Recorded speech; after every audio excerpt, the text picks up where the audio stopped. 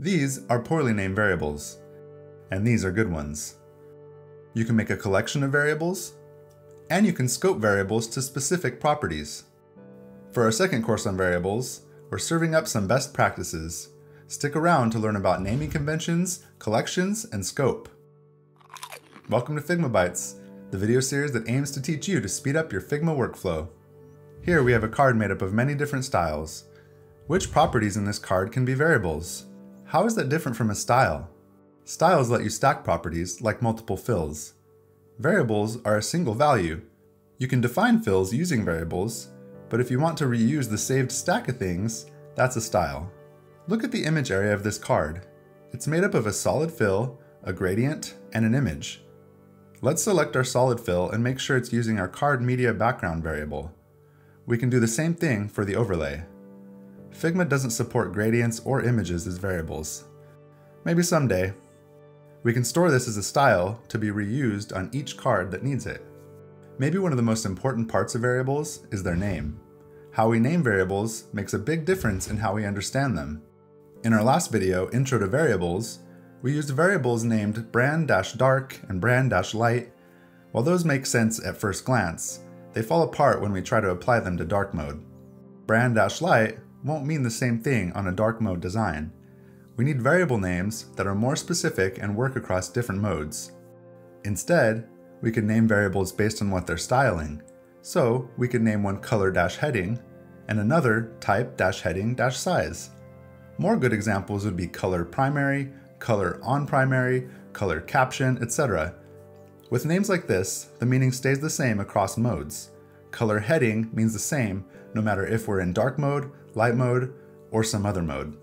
When you start naming variables well, you end up with a lot of them. This creates a lot of flexibility, but can be cumbersome to manage. One nice feature is that we can create collections and groups to help keep our variables organized. To open the local variables modal, make sure nothing is selected, and in the right side panel, click the Open Variables icon. One common use for collections is for color primitives and semantic colors.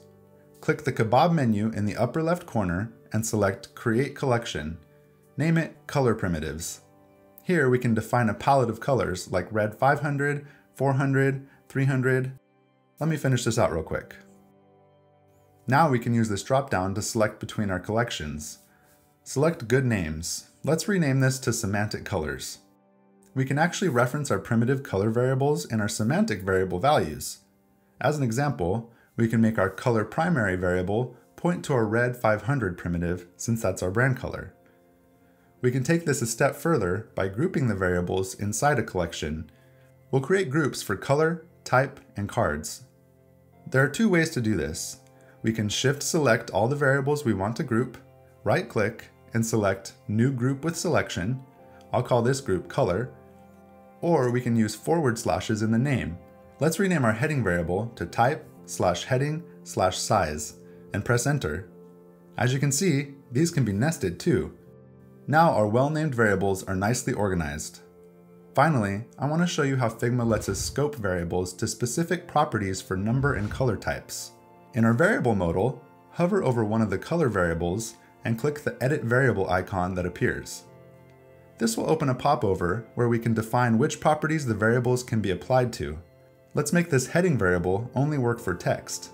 Now if we try to apply this variable to something outside of that scope, it won't even show up in the list of options. Well, there's your Figma variable best practices. I hope this Figma Bite helps you build a victoriously variable vernacular. Thanks for watching.